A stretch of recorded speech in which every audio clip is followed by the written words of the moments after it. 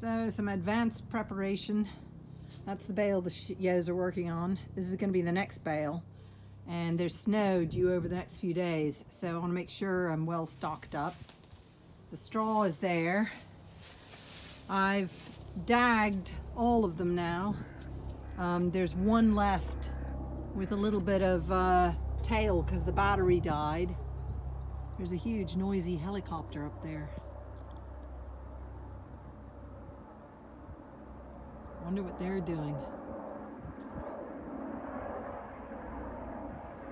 One hardly see, we used to see loads of those guys, but hardly see any more of them anymore. Posh golf course nearby. Okay, so I'm gonna let these guys in, and with their freshly daggednesses,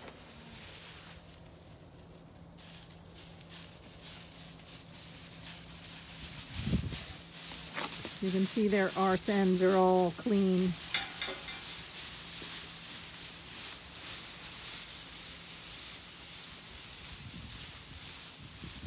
And there's the one. That's the one that the battery died on my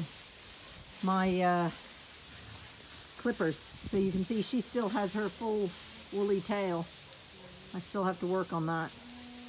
Otherwise, everybody's been done. Isn't that right, Ebony?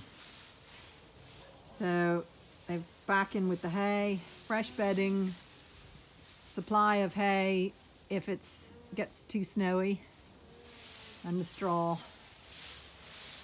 So you can see right here are all the daggings, and they'll be great for mulching under trees and things like that. So I've got to clean that up at some stage. So, getting there, slowly but surely, heading towards lambing. Isn't that right, little bit? Little bit. How are you? No, you're more interested in getting your turn at the mineral lick after Ebony.